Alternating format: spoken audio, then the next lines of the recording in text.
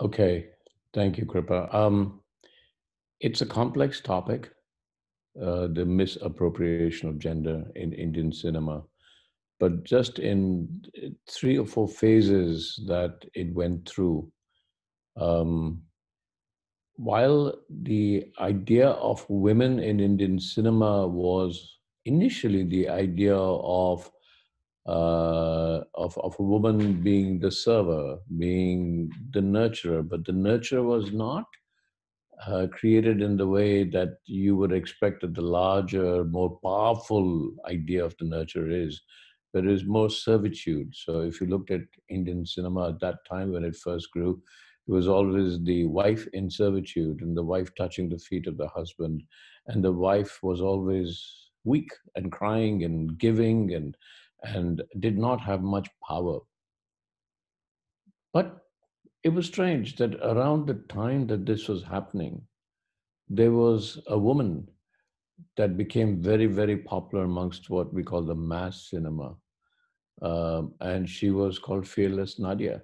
She did completely the opposite. She used to come, and this was in the 1940s, just before independence, and then continued into the early 50s.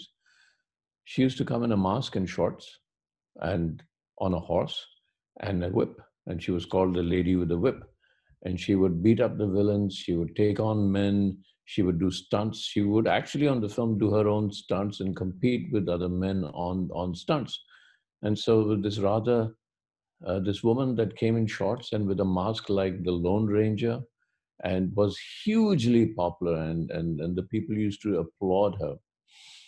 The strange thing is you don't know, I don't know whether that was a portion of the success that she was not Indian. She was an Australian woman who had blue eyes, but in black and white era, you couldn't tell. And she came to India, and somebody gave her the name Fearless Nadia. And she was known as Fearless Nadia and did a number of very, very successful films. I think she went the other way also, and she also tried to play at some time the wife that was pleading and weak and in servitude. I use the word servitude because that's the fundamental impression that came, that the more in servitude the woman was, the more powerful the man was.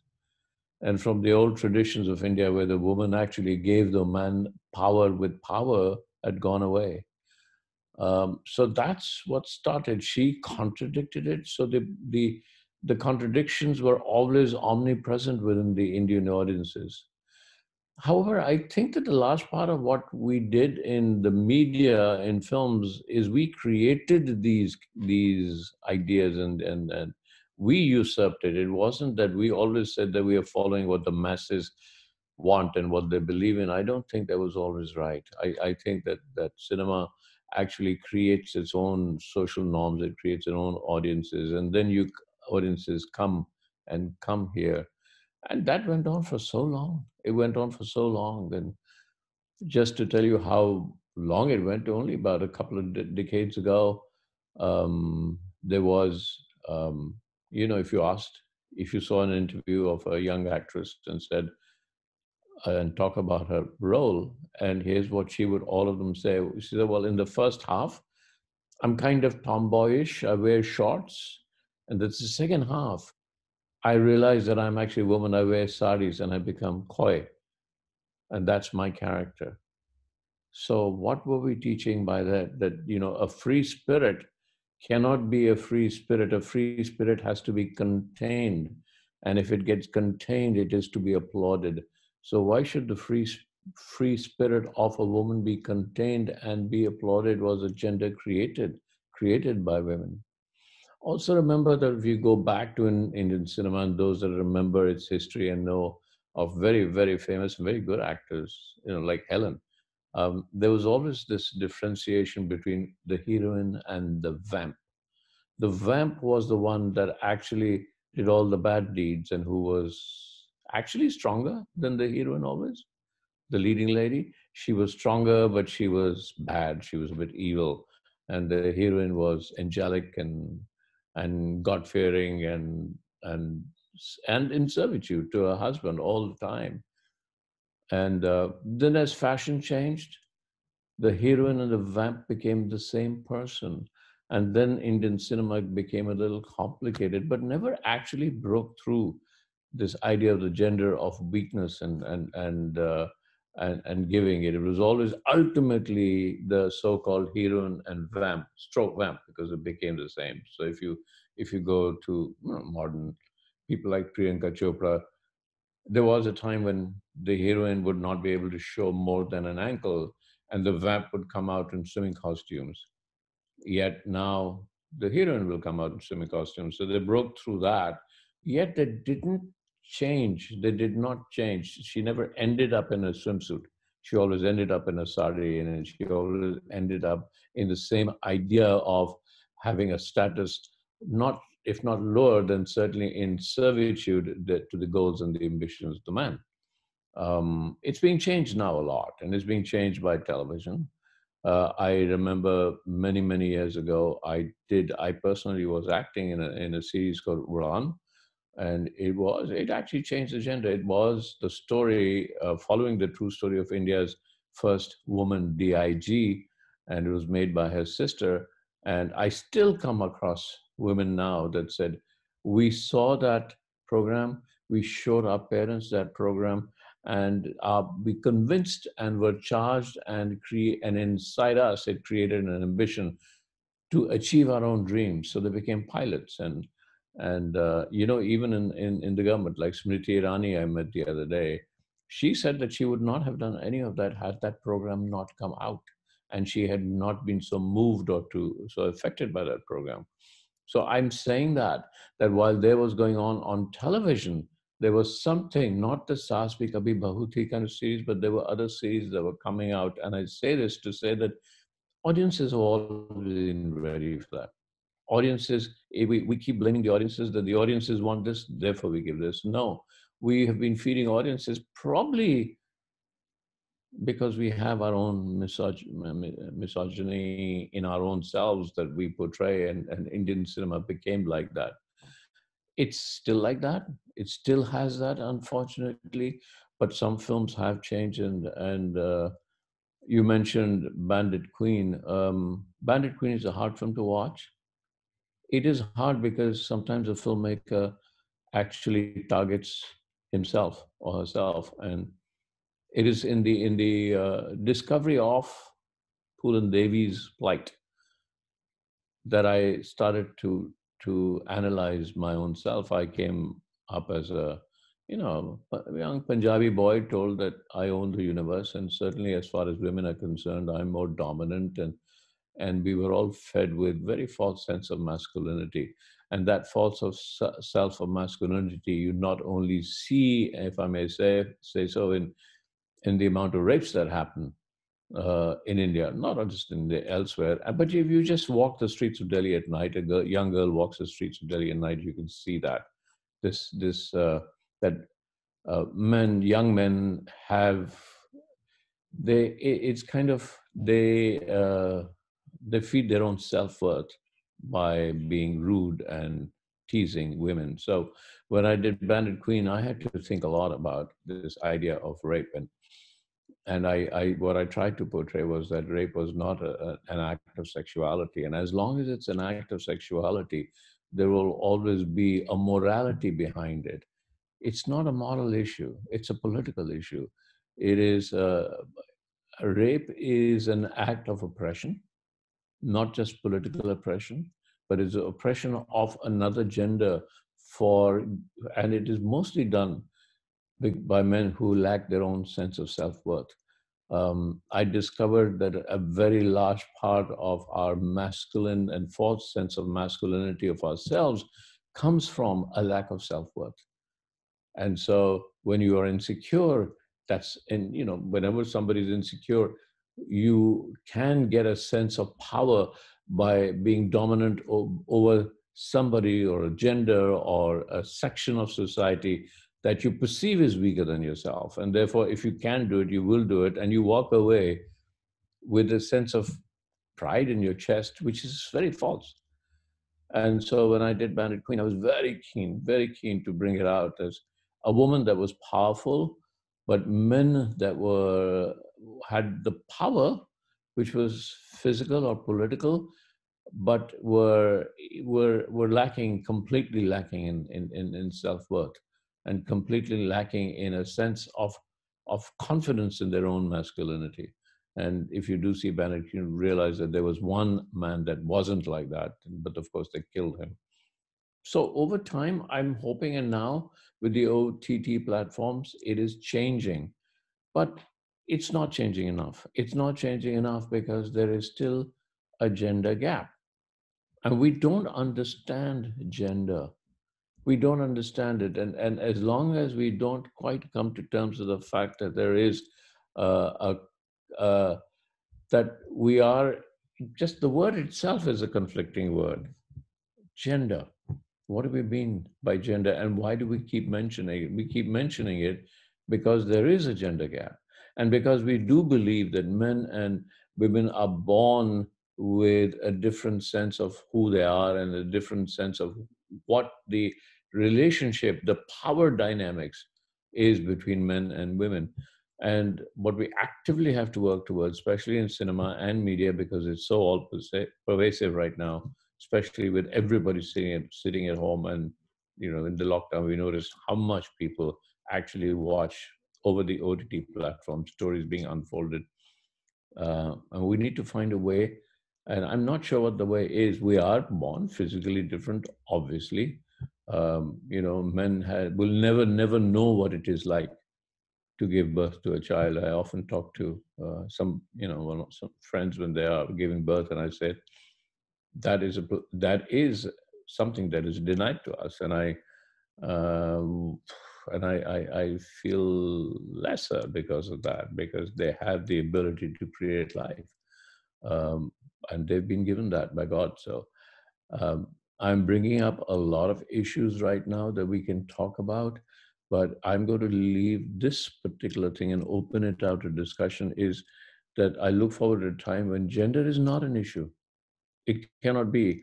Love stories from Romeo and Juliet to now, we're dependent on a very strong division between what is the male and the female, and gender, girls, boys, men, women, and not realizing that actually the male and the female exists within us.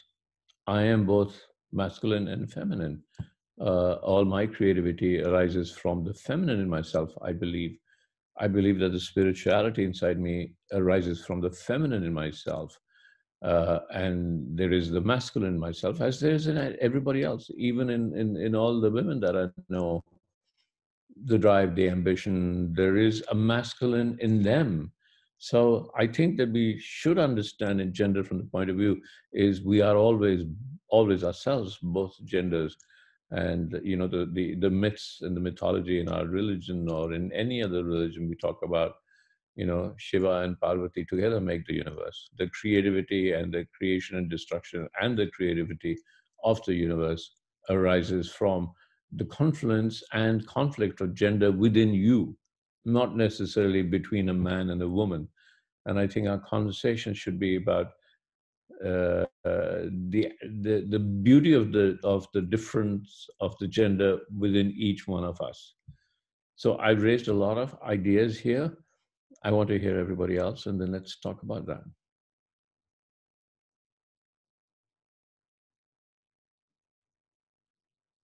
Is everybody Yes. still there? No, no, everybody's here. I'm hoping that Sid will moderate the conversation.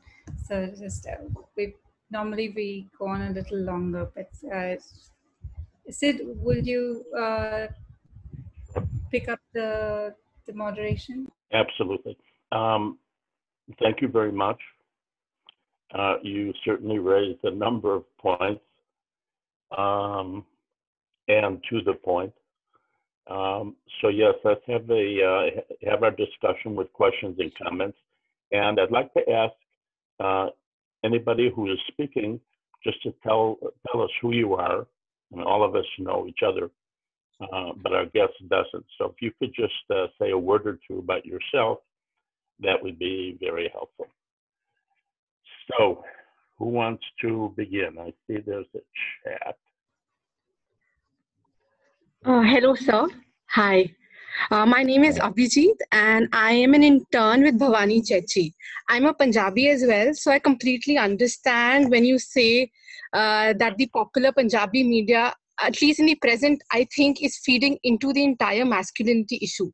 What makes it scary for me is that little children with access to this kind of, for example, they have profanity which is directed towards women in the songs, and people find it to be very cool. I don't think that till these references are there in popular media, in songs, and in culture, there could be any discernible change when we talk about gender per se. So, what could actors and what could uh, celebrities and everybody else do to probably take this issue down? And yes, that's about it. Thank you. Thank you. I think that we all have to be a little more conscious of what we do as creators of media, knowing the influence that we have. And I'm just hoping that actors themselves have been doing it, like our current big stars have done it. That's how, in many ways, they became stars doing that and feeding into the very things that you are finding repugnant now. And it's a very interesting question. Why didn't we find this repugnant 10 years ago? Why didn't we not find it repugnant 20 years ago? So I do think that actually that's actually a good thing, because society is questioning itself, and it must question itself with everything. I mean, terrible things like rape, but it goes beyond that. It goes into the way marriages are treated, in the way that mothers talk to their sons and then in a way inflict upon their sons what was inflicted upon them, and then they talk about that and subconsciously propagate it through their sons. I've seen that happen. But the point you raise is, why can't media just stop doing that? I think in a way, I know movements like Me Too, and they have a lot of issues around it. And the fundamental issue is, why did we ever need it? Why did we let it go that far? But there it is. But it is a society in flux. And our society is a society in flux. And we need to change the society, not just from a way that the media reflects the society that we are now finding repugnant, but it's got to change in our education systems. We need to grow up with different values, different ideas. We need to make a conscious effort. All that having said, I agree with you. I think it is time for the media to be, you know, somebody was asking me, I was talking to an actor here where I'm in London. I'm working with an actor called Emma Thompson, and she saw Bandit Queen. She hadn't seen it.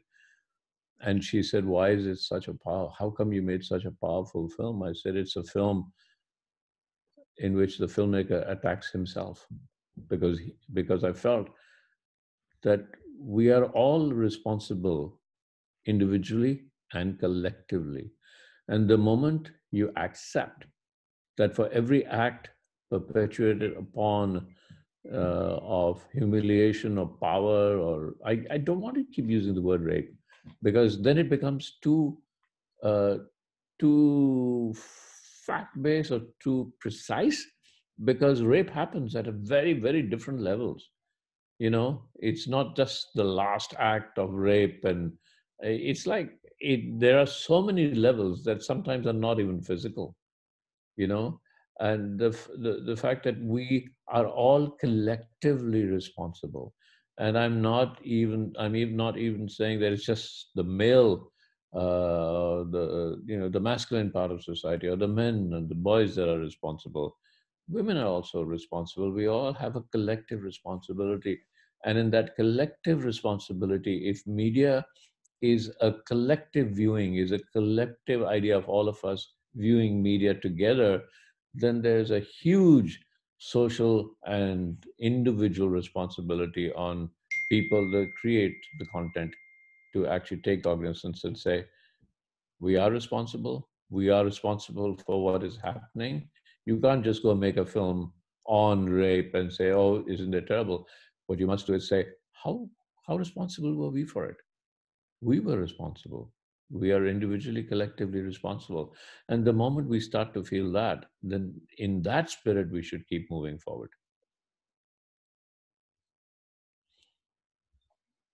Yeah? Do you agree with me? Thank you. Thank you, sir. Thank you so much. Yeah. More questions? Shekharji, maybe I can quickly ask you a question. I wanted to ask you if there are any formal structures to address these kind of issues within the film. This thing, are there like? I know you have censor boards and things like that, but that's kind of like once the film is done. But are there like guidelines for media? Can this be something like that can be brought up as a policy level? Are there policies that govern entertainment, and can we somehow work these issues into policies so that it can impact what is going on into movies? Because otherwise, how else would you uh, um, change that? And the second thing is that you have a new role right now. You're the president of this very prestigious film institution. Do you think that within your current role you would be able to implement some of these things? uh, that was just a general Yeah. question that I. No, I agree. I think it's very difficult to create it into policy because policy become a set of rules that you follow. And the moment in a society there's a set of rules that you have to follow, there is an automatic rebellion. Okay, how can I subvert that rule? A rule has that potential. You rebel against rules. So I would say that yes, we have the censor board, but it's always after the fact. And I remember there was a time when kissing was not allowed, and to say a word against against a woman is not allowed. But it goes deeper than that. If we are to create change, we cannot just say what you can't do. We can encourage what you should do. And what you should do as against what you can't do is a big change, because one can be seen as taking away of creative rights, but the other is to encourage your creative rights to think the same way. So your question is what I would like to do at the institute I've just joined. It's a it is ultimately governed by the government, and therefore there's a fair amount of bureaucracy. My first thing to them is we need to to bring in more students, more young girls as students into filmmaking, whether it's filmmaking, directing, writing, editing, and bringing them into the film world. There are not enough women students. There's not enough women faculty, and I think that needs to change. And that, I'm hoping, in itself will create change. The more women actually take responsibility in our media, the more women there are out there act. And there are women out there a lot all over the world, but they feel, and I'm going to say this with a little bit of concern that I'm saying this, is that women in charge of media worldwide still feel that they have to give into the ultimate power of a world created by men. And I think we need to take that away. This is not a world created by men. It's a world created by all of us. So going back to what I'm saying is that in the sense of what I would like to do, I would like to give more scholarships. I will always, I mean, they will never agree to that. I said that you should just make, education for women in the film institute free. Just take in more women and put more women in the faculty, populated with, so that, there is a better gender mix. And then there's a greater exchange of ideas between genders. And the exchange of ideas between gender in itself creates an understanding of each other. There is also, remember that it is the separation of genders a lot when you're very young that you start to wonder, we are being separated. Who am I? Who is she? Who is she? Who is he? And between the he, her, she, him, we are making up, we are creating conclusions, a lot of which come from the inability to actually relate to each other, understand each other. And to me, that's one of the things that I'd like to do with the Institute is free flow of emotion, free flow of a deeper understanding of who we are. That's what I'd like to do.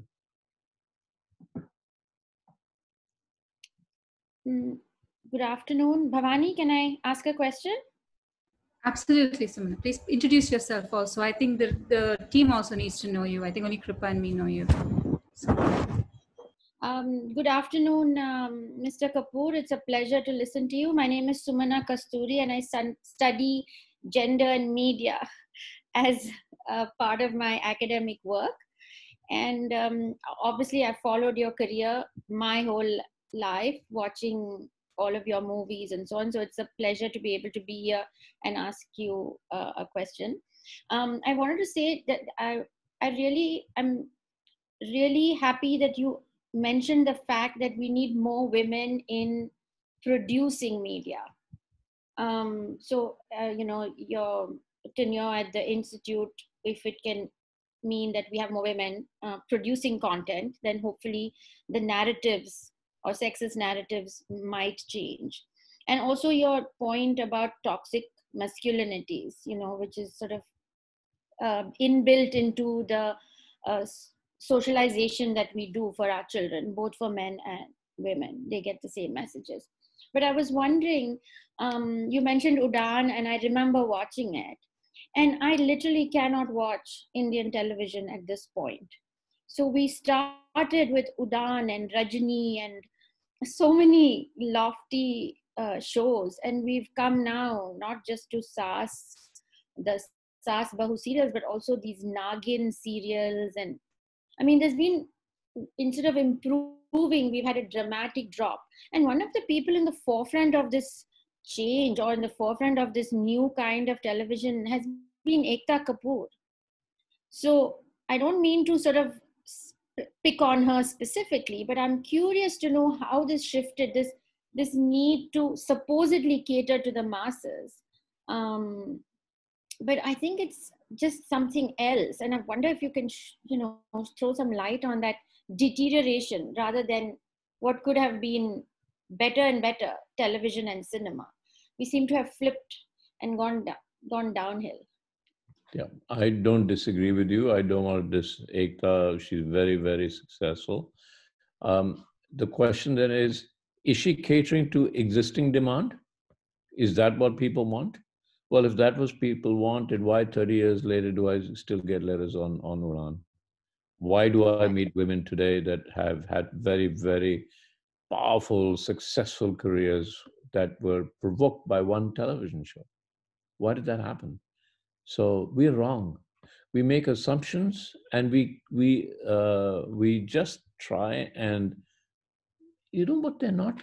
When they say that this is what the audience wants, this is what we cater to, this is what they respond to, I should change that narrative.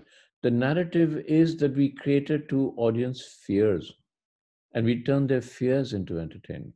And then we create large entertainment issues around fundamental fears.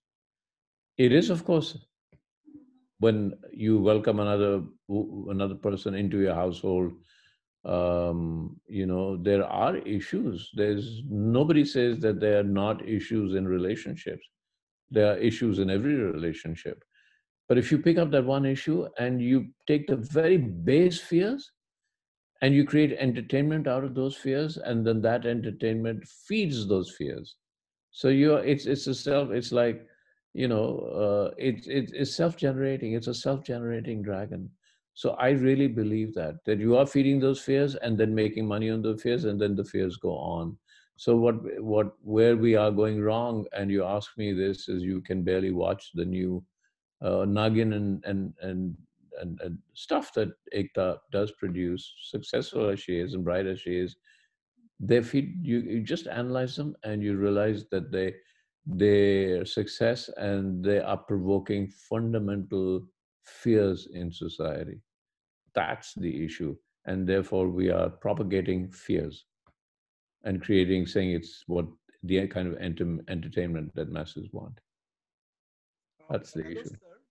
I like your, there's something I have to think about, turning fear into entertainment. It's a very Yeah. interesting train of thought and I'll pursue it. But really, what can we do though to improve this? Again, not to pick on Ekta Kapoor. She set a model and it worked and everybody's followed it. But there's so many people. Yeah. I think that we need to create uh, a new design and a new architecture of entertainment. That's what we need to do. And but people say, but you know, why should we do that? That's not our job. But we created what people watch. It's wrong, you know. When I've forever heard this that, oh man, but this is what the masses want. I've never ever met anybody who said we are the masses. Have you ever met anybody? Nobody's ever said I'm the masses. The masses are always other people. Why is it never you? Never is. So who are these masses that we talk about?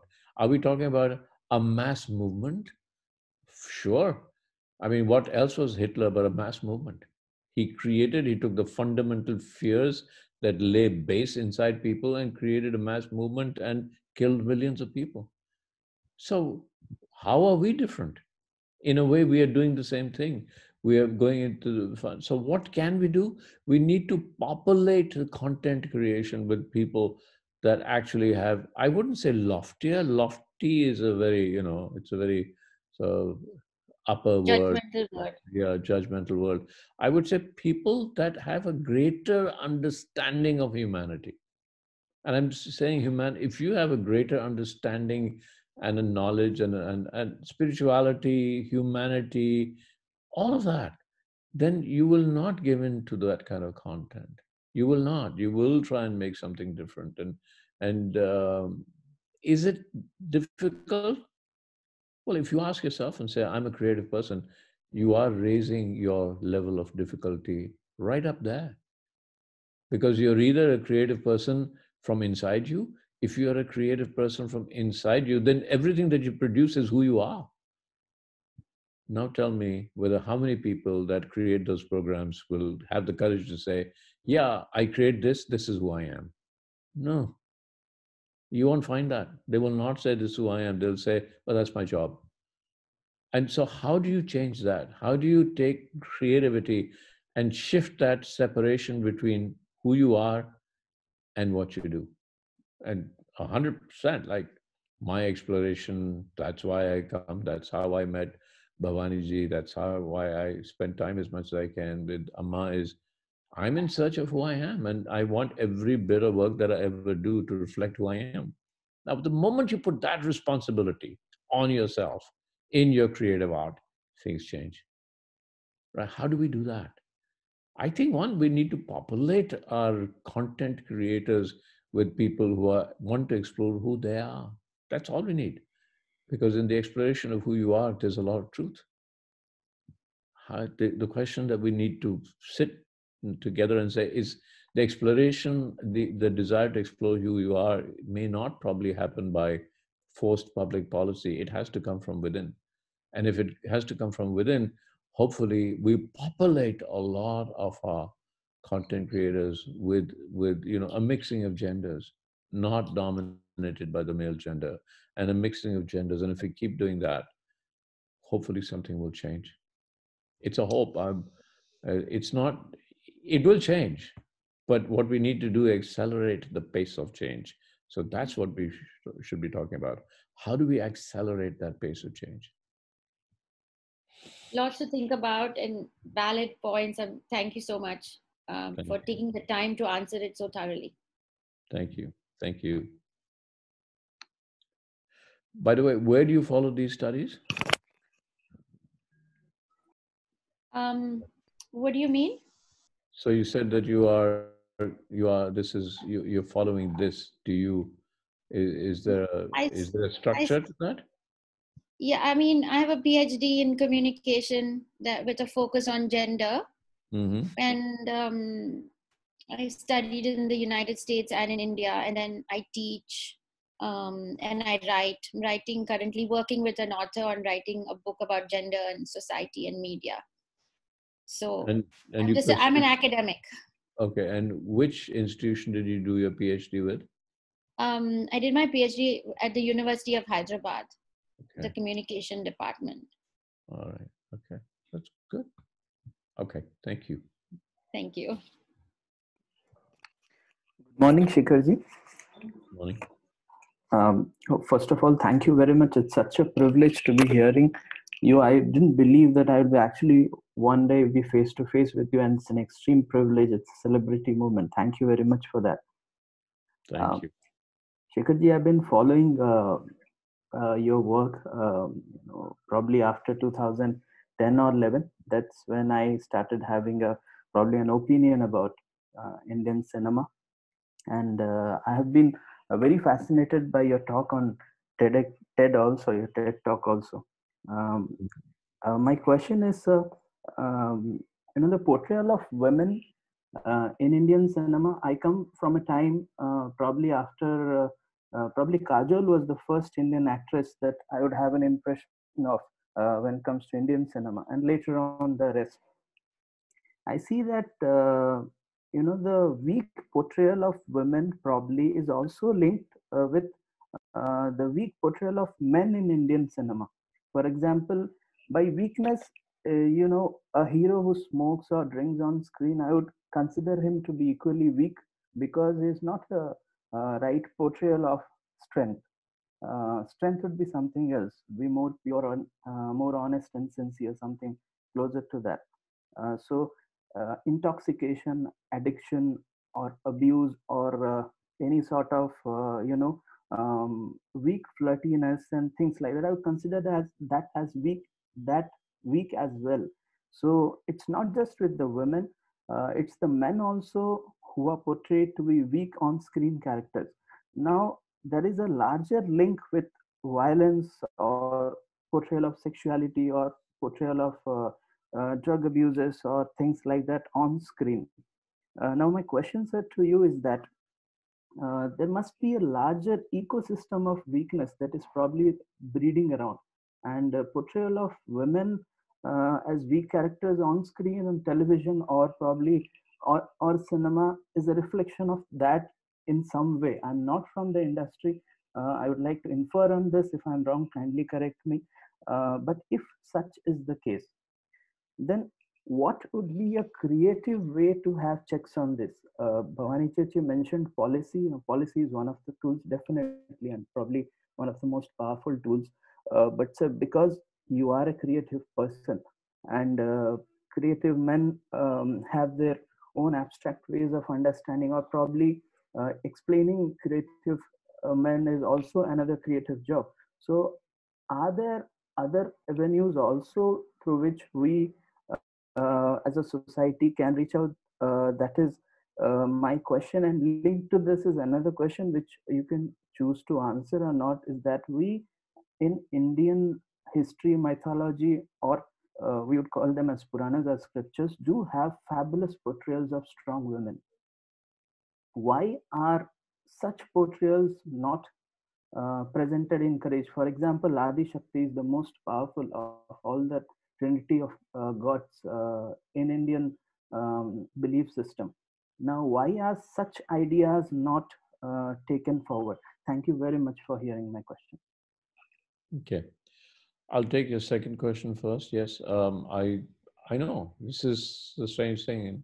In the land of Durga, our attitude towards women is both of worship on one level and complete ideas and denigration on another level, and it's very, very difficult to get put together. I often say that what we do a lot is to worship, and the very idea of worship does not permeate down into our lives. If that worship transformed into devotion, and that devotion actually dominated our lives, and I'm not saying that you have to be devotional singing. I mean devotion in every step that you take and in every breath that you breathe. There is a sense of devotion. And honestly, we need to take away devotion from its disciplinary, if you like, context. It's a way of life. If you can bring that down into a devotional basis, then we would not be able to just say, transform Durga into something that we have on a mantelpiece in a picture and 5 minutes a day we worship, or that we do a big festival every other day. That's one answer I have, and that's what goes wrong. The other thing is that we misunderstand our myths. We misinterpret our myths because a lot of our mythology is between these very, very strong female goddesses are talking about the feminine and not necessarily the female, and the masculine and not necessarily the man. And we miss that point. Sometimes, often, we just miss that point. Uh, they are the feminine of the universe and the masculine of the universe in conflict with each other. Create, becomes the creative universe. The idea of the birth and death and birth and death and of the universe. So, often we miss the points beyond mythology, in mythology, and because we don't quite study it or even in devotion of it, it becomes easier to consign to a picture on the wall or a 5-day festival. So that's what I believe in a very small way. To your second question, to your first question, the point that you raised is somewhere um, when we tell the story of, let's say, you're talking about the flawed hero and the flaws in the hero. All stories are about, if there was no flaw, and I'm not saying that a man has to be an alcoholic, or a man has to be a drug abuse, or a man has to be a murderer, but I will say in general, the journey of, say, the hero, and I'm saying the hero could be a woman or a man. The journey is, there is a journey, and the flaws in that journey, accentuated as they might be at certain time, are what bring us closer to those characters, because they reflect the flaws within us. If there was a flawless human being on screen, we have no touch point with that, because we don't relate to us, because we know we're not flawless. We know we're not flawless. So in a way, flaws are very essential to the hero's journey. But if, what I suspect what you're saying is that in the end, where do you land up? Where does the hero land up? I mean, are we making are we telling moral stories, and we're saying in the moral story at the end, the flaw that you're talking about in the hero's journey lands up as a flaw that we applaud? Then of course it's wrong. Then of course it shouldn't be done. But yeah, it's a much larger question than you have been portraying it. That there would not be a story till there is a flaw in your character, and it is the flaws in the character that define the journey of the character. Yeah. Yes, yes, yes. Shekhar ji, Yeah. you once mentioned in a talk that whenever you're trying to portray a character on screen or something, you like to go into a mode of panic, and from that, that brings you closer to the. When you were telling me about the flaws and where it leads to, that came up to my mind. Good to show that flaws of a character, and it is true. In fact, it brings it closer to the masses, and at the end, the truth should be, if the truth comes out, it's much better than reflect and introspect and move ahead. Is that probably something missing? Yeah. Again, you asked me two questions. When you say panic, it was a different thing. I said that when at one point we plan everything that we do. We have great, huge plans. But the plan, let's say if I'm going out to film on that day, uh, for all the plans that I make, that moment that I'm actually about to say, start camera, that moment I've never seen. So what is that moment telling me? And so I do create a sense of panic in myself, so that my mind that is addicted to planning, it's an ego also that is addicted to planning. I panic my mind into a state of confusion that it no longer knows, and it no longer knows what it had planned. In that moment, I'm hoping that the moment will reveal itself.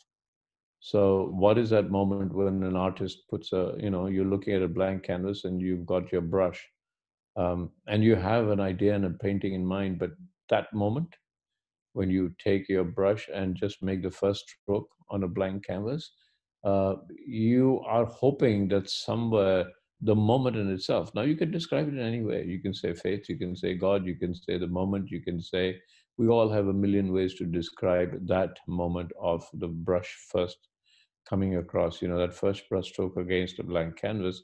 To me, I know one thing, that I have to put my mind out of the way. I have to put my planning out of the way so that the moment reveals itself to me. And that may be something from the universe, maybe a creative charge from the universe. That is like, we can discuss all our lives about what that moment is. It is what we all are craving for that moment in many, many ways, all our lives. So that's that moment. I think the other thing that I was talking about was that if I can't find that character inside me, however horrible that character might be, if I can't find the rapist inside me, and if I can't find the raped inside me, how am I going to create anything? I think that we are all a potential of everything.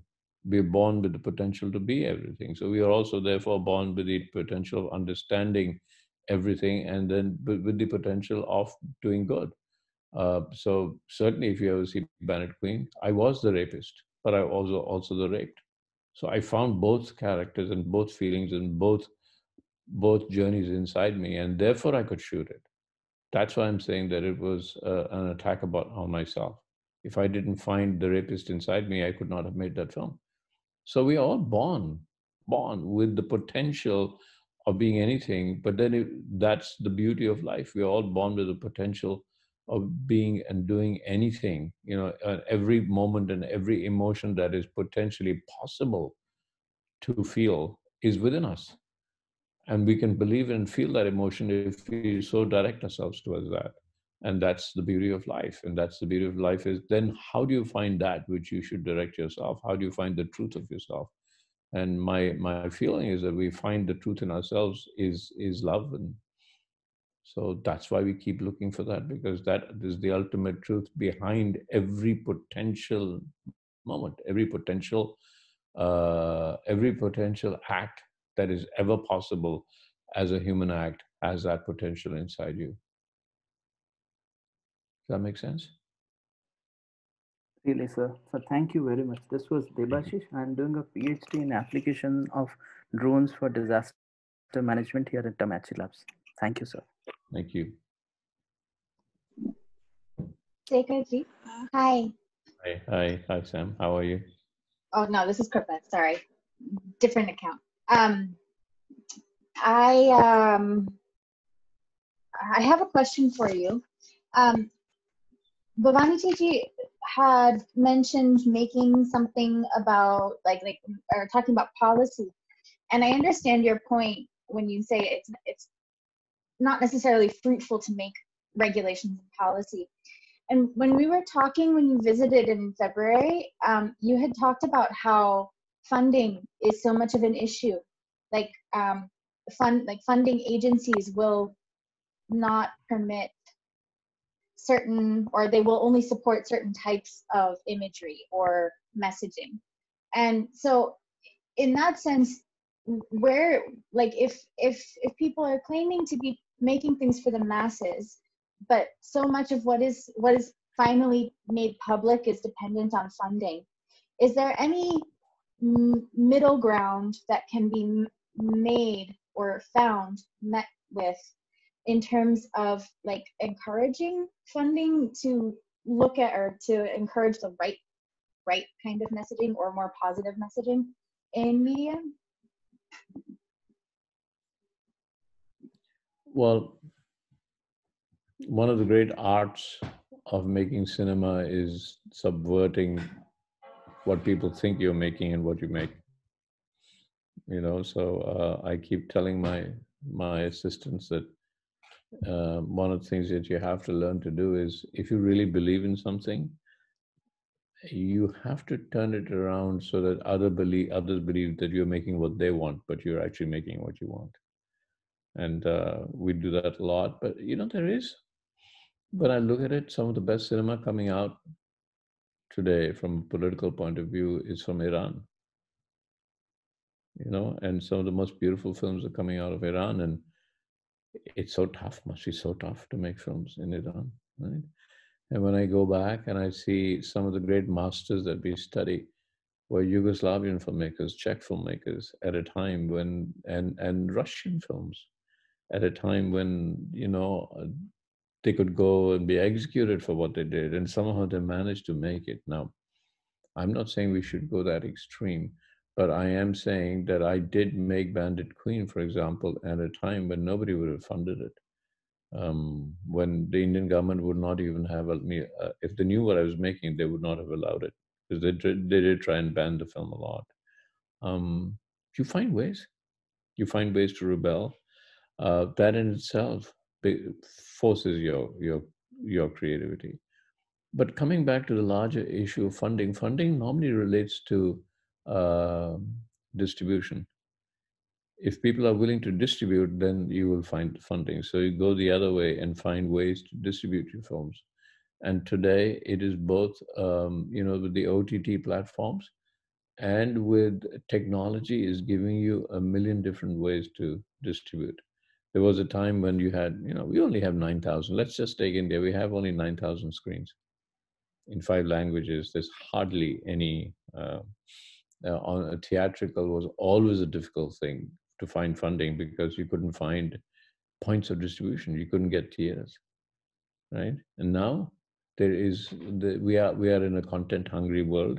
So people are making different kind of things. And we are soon heading to a technology now where you can make a film, and if you can get enough attention, and the technology is making it cheap to stream your own film. Soon every filmmaker will find a way to not have to go and ask somebody to stream their film and show the film. They'll be able to do it themselves. And so, but it's a double-edged sword. The fact is that when a new form of distribution comes, the first adopters the first adoption is porn, always is. We watch YouTube, we watch this and everything. The first adoption is porn, and the first bits of funding come from there. But they're the ones that give, it's so funny, they give rise to the impetus to that platform. Now people are making films on YouTube, people are making educational ideas on YouTube. So technology is giving the content maker more and more chances of allowing it to disseminate his or her content to people. Of course, that's creating such a lot of noise in the market. So how do you find, people to listen to you amidst noise? How do you make sure people listen to you? Well, that's part of your craft. That has to become part of your craft. But you certainly have the platforms now, and it's just technologically we are whizzing into a point where I could effectively now make a film and very soon have it streaming without, and maybe just go to the cloud and find a way to stream my films by using the technology and all the storage capacity and the streaming capacity. Use a cloud system and do it. Cloud storage and cloud usage is becoming cheaper every day. So yeah, technology is allowing you to do that, but it's also creating clutter. And how do you get out of the clutter? Yeah. Okay. Thank you. Hello, sir. Am I audible? Hi. Thank you, sir, for being here. My name is Nihal Kaur, and I'm Nihal, can you turn on your camera so we can see you, please? Sure, sir. Hi. So my name is Nihal Kaur, and I've recently joined Amrita as an E4 Life PhD student, and I'm studying social media's impact on rural adolescents' mental health, specifically. This is something in a nutshell. So my question to you is that you've been in this industry for a very long time, that too as an integral part of it, and as a director. So from the director's point of view, so there has been this shift that presumable shift of sense of fear amongst the directors and filmmakers, that if I portray a character of a female who decides to, divorce her male partner because he slapped her, as we saw in Anubhav Sinha's Thappad movie recently. So there has been this sense of fear, I assume it. So do you think that it was there? You just mentioned that about the funding problem also. Like if I portray for the Bandit Queen also, you thought that you might not get the funding.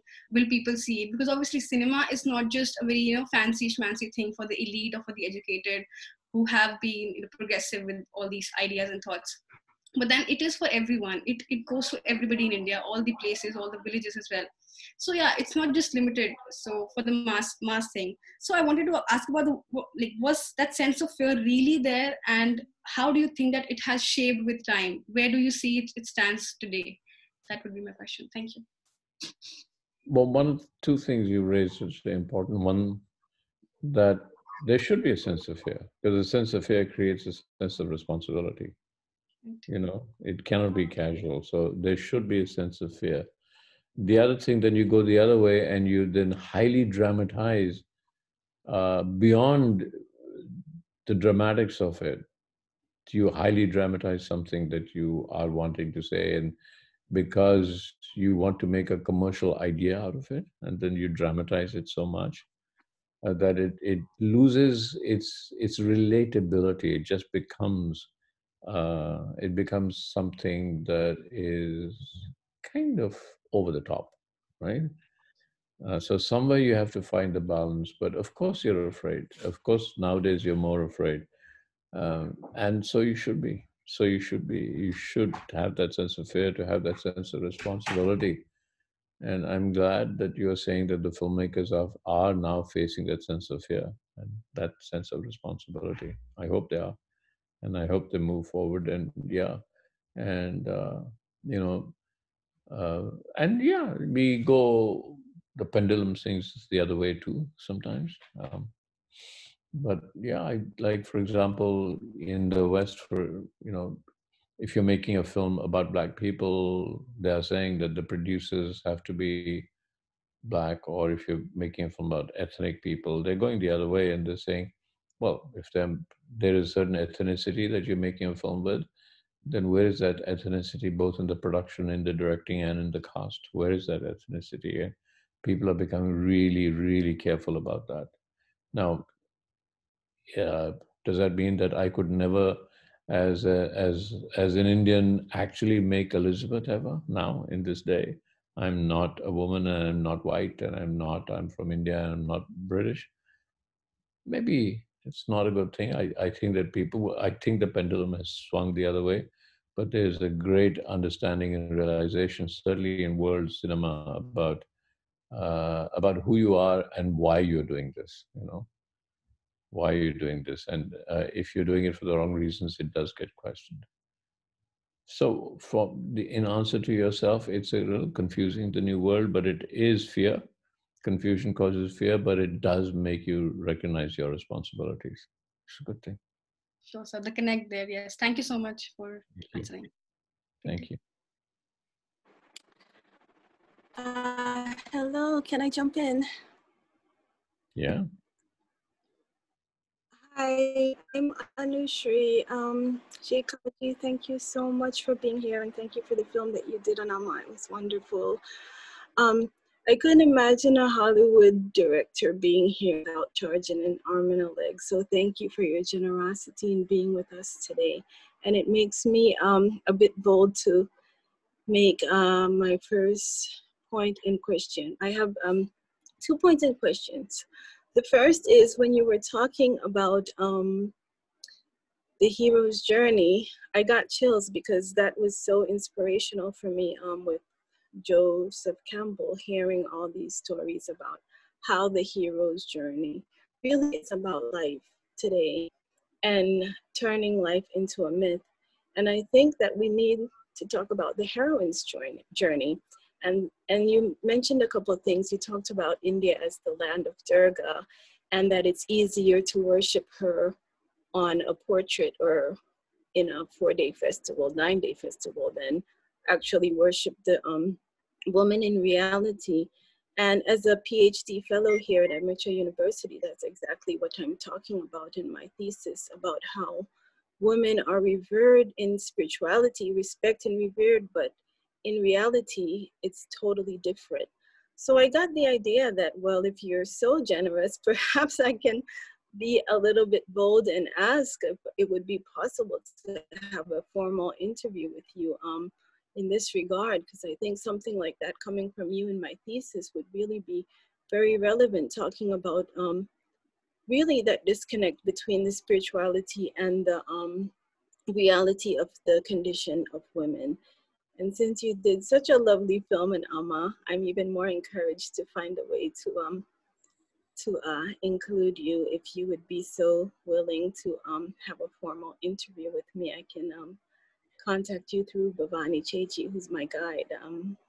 So that's one intervention, and I won't put you on the spot. You can answer later. The next one, that was in my capacity as a PhD fellow here. In my personal capacity as a Black woman from the Americas, you've also said some things that really struck chords with me. First of all, the prevailing stereotypes of women in India, you talked about submissive or sort of heroine. But even then, most women fall into those roles. They either see themselves as sort of the housewife or sort of the other type who's independent and strong and whatnot. But what about the women who don't fit into either of those categories? And you've touched on it. You touched on the Black women. You've mentioned women as mothers, which I think falls into that stereotype, because they're the women who aren't the mothers, who still want to see themselves in a positive role, and not the role as the devil wears Prada, but a woman who's professional, but still a woman, still has her femininity, and she's not being this hardcore man in a woman's body. So what happens to those women who, even though there are limited stereotypes of women in cinema, there's still, most women still sort of fit into somewhere in those roles, but then there are women who totally don't fit in at all. And so where do those stories get told? You mentioned that the issue of Black cinema, that you need to be a Black director to sort of nowadays tell a Black story.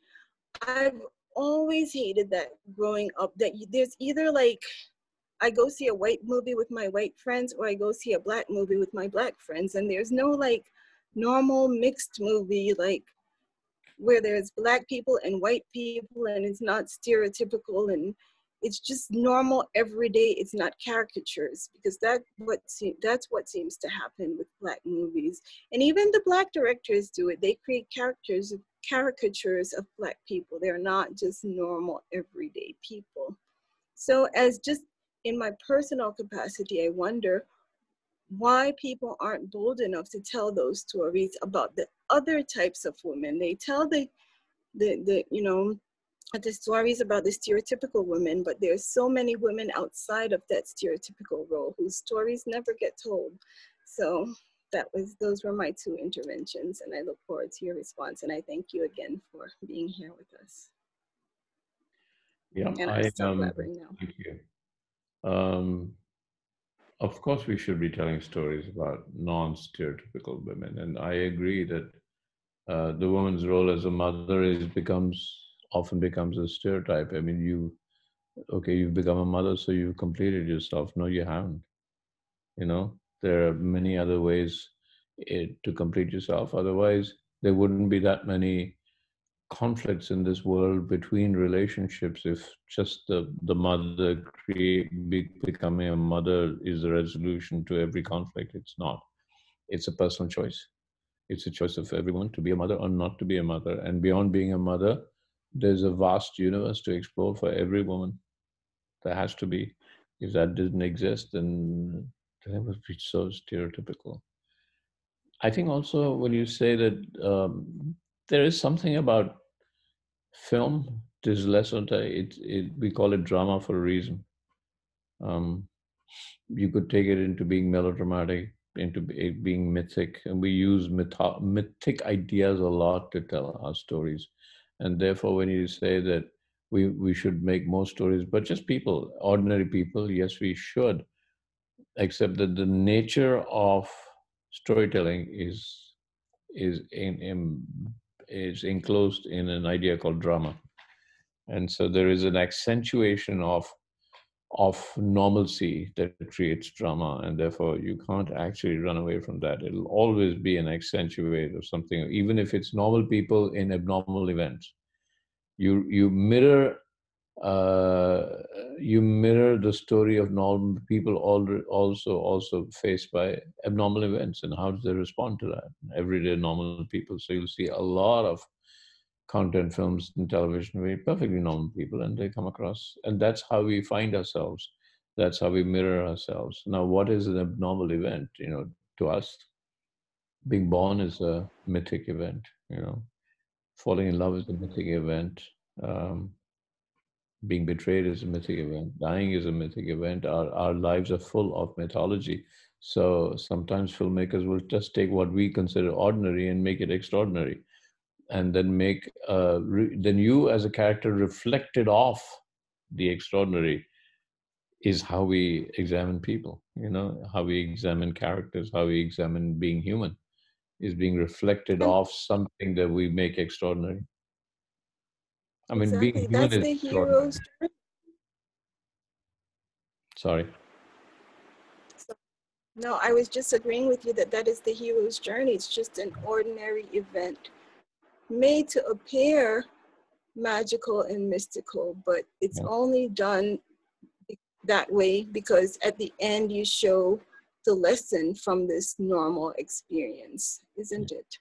Yeah, and more than a lesson, it's an understanding of ourselves, and hopefully through the understanding of the response and reactions from the character that you're looking at is provoking a response from you as an audience.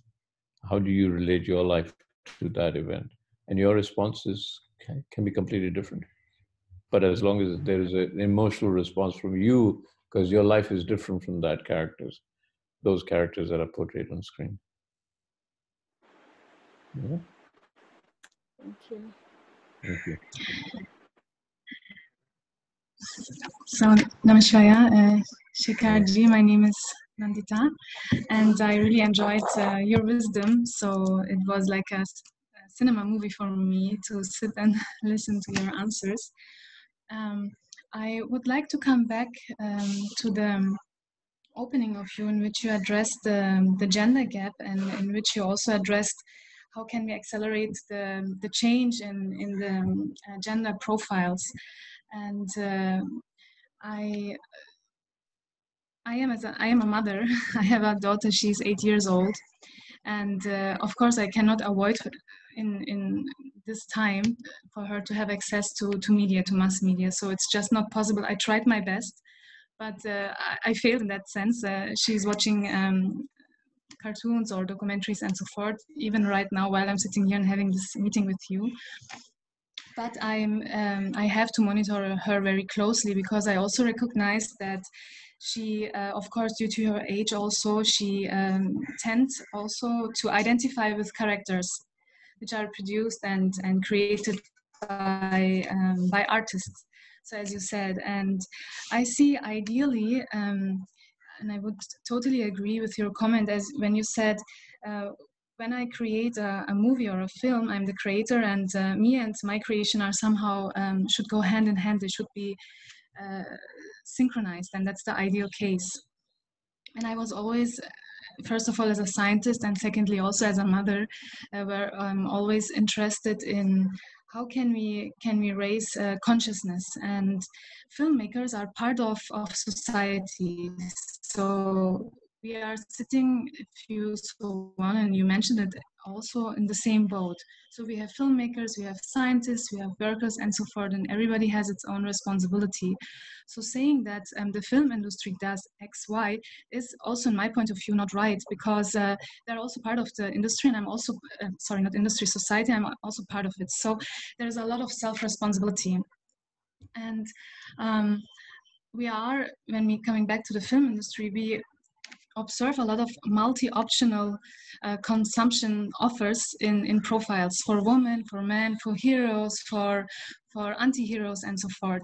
And coming back to my daughter, I want to avoid, of course, that she's identifying herself with any of these characters, and coming down to a very practical and tangible thing in our daily lives is one of the things is I'm talking with her about, that it is a creation of a person.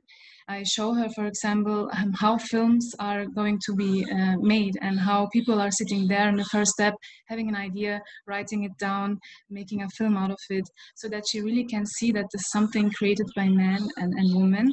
And secondly, I also encourage her, and she's very annoyed of that, but I'm still remembering her, like every 20 minutes, oh, you're watching a movie, or that's a film, oh, it's made by this and that person, or it's man-made. And to make her aware that she's watching something which is not which not consumes her totally. So I feel that the change, and as you said, I would totally agree, needs to come from all of us. First of all, that we are conscious while we are watching, and secondly, that we are also seeing our own responsibility with self-reflection. So if I'm identified with a profile created by one person as a part of society, then I'm also a creator of that. I'm also creator of the gender gap. And we as scientists, I feel also maybe we need to work hand in hand together to really, it's not just the film industry, it's all of us to make a change, to bring more light and awareness and also competency in the consumption of movies. And in the lockdown, especially in the lockdown, when we are overflooded with the opportunity to watch Netflix or to watch this and that and the different, you mentioned also another platform, and this being aware of that's just one part, just one creation of the society, is, I feel, in everybody's responsibility. And it's not just that the film industry creates this profile and the profile isn't that representative and so forth. It's really, we need to be aware that it's just an offer. It's a piece of creation. It's a piece of art. And we need to, I feel, empower ourselves as scientists, as educators, as mothers, and how you're doing it here right now in that moment, to see media as it is, not more and not less. It has its part as science has, but to be able to deal with it and not get overwhelmed and eaten by these man-made creations. What field of science are you in? I'm a social scientist, and I studied psychology and educational sciences with sociology, and I did my PhD especially in the science of compassion. So I was a big fan of your documentary, really. Thank you so much for that. Thank you. When my daughter was very young, 4, 5, she started, if I gave her a set of crayons, she would draw, instinctively draw. And I would watch, and I saw that in those drawings, she encompassed, there was no censorship of her drawing. And because there was no censorship, there was a sense of joy, wonderment, curiosity in every stroke of drawing. Now, whether she drew on a piece of paper or on the walls, or whether she took a pair of scissors and cut the curtains, and all of that. I thought that she had a great ability to express herself through her drawings. And so when she joined school, came back, we were in London, came back to India, and I said, I have to send her to art class. And I sent her to art class, and she came back and said, look, Dad, what I've done. And she had created a house and a tree and a chimney and smoke coming out. And I thought, I've just, through trying to teach, I just destroyed a sense of joy and a sense of discovery. Right? It was a big lesson for me. It was a lesson for me that the more we, so you said it right, it is not just, it is education and cinema and it's everything else. We teach our children to look upon the world with greater and greater definition, confining things to define, by defining things to confining things, where I feel that they're born with an ability to look beyond definition. They are born with an ability, and we beyond definition, and more as everything could have 10 answers. It's neither yes nor no. It's neither this nor that. It could be this, it could be that. And I think they're born with that. And our system of education is constantly drumming into everybody that ultimately you need to look upon this world as something defined. Now, let me Yeah, tell you why I'm exactly. saying this. So now when they look at anything in YouTube, for example, we worry that they will see it as a defined world. That's what concerns us, Yes, right? and identify with that. They Yeah, yeah. identify with it. But if we hadn't taught them to be able to look at everything as defined and identify, they would be, that's only less than 1% of the world that they're responding to. So when a child walks through nature as a child, they're responding to everything. You know, they are. We haven't. So let me come back. I'll talk about nature next. Let me come back to this idea that maybe our concern is that we ourselves have created in our kids a sense of that which is not definable does not exist. And if it doesn't exist, then what the child is watching and identifying with is becoming compulsive. And it's becoming compulsive because we've taken away the ability of the child to say everything else exists at the same time. Right? And I think that maybe there's a larger, because we're not going to be able to stop it. We're not going to be able to stop the imagination, and we're not going to be able to stop and play rules that with the imagination, people will try and capture the imagination of the child and make money out of it. But what we can help them to see is that their imagination of what they see is just one part of something that is much larger and huge. And maybe that's where we should be going in our education also. So when everybody comes to me and said, Shekhar, why don't you start a school of filmmaking or school of creativity? I keep saying, why can't I start a school of unlearning? Maybe as adults, we have trained ourselves to learn rather than to explore. And a lot of problems in our society becomes, I mean, even if we're talking about gender issues, the more we define gender issues, the more issues we have with gender issues. Because we have a habit of trying to define everything, right? And because if we don't define it, we don't exist. Who am I if I cannot define myself? Well, the issue is, why am I confining myself by defining myself? And because I have a million thoughts and therefore a million identities going through my mind all the time, which one am I? If I define myself, I'm becoming tribal. And then I'm inculcating a sense of fear because I've ignored everything else that I am.